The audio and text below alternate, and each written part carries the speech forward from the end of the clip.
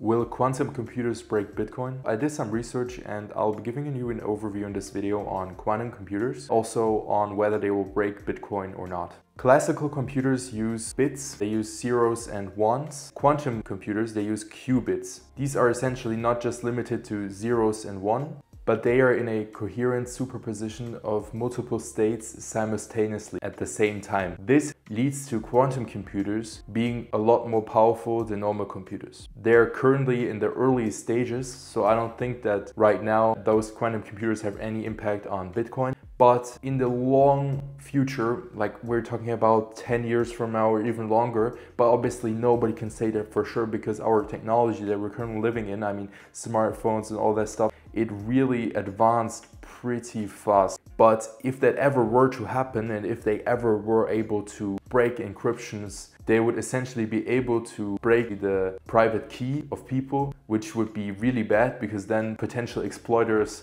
would get access to people's bitcoins, which would obviously break the whole network if that ever happened. But I will say that encryptions used for Bitcoin are already pretty strong. We don't know if quantum computers will ever be able to break them.